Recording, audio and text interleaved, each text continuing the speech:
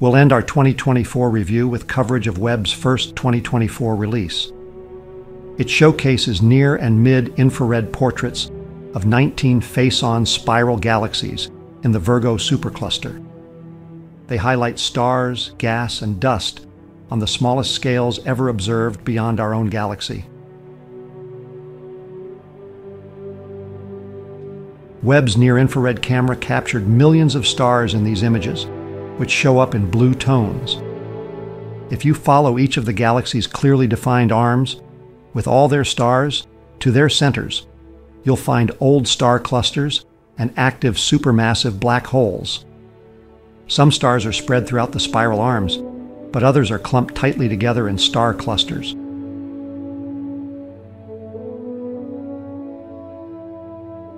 The telescope's mid-infrared instrument data highlights glowing dust, showing us where it exists behind, around, and between the stars.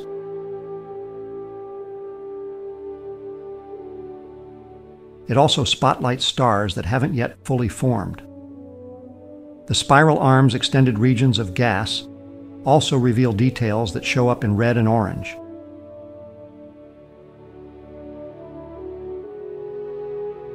Evidence shows that galaxies grow from inside out. Star formation begins at galaxies' cores and spreads along their arms, spiraling away from the center. The farther a star is from the galaxy's core, the more likely it is to be younger. In contrast, the areas near the cores are populations of older stars. The galaxy cores that are awash in pink and red diffraction spikes may indicate an active supermassive black hole or saturation from bright star clusters toward the center.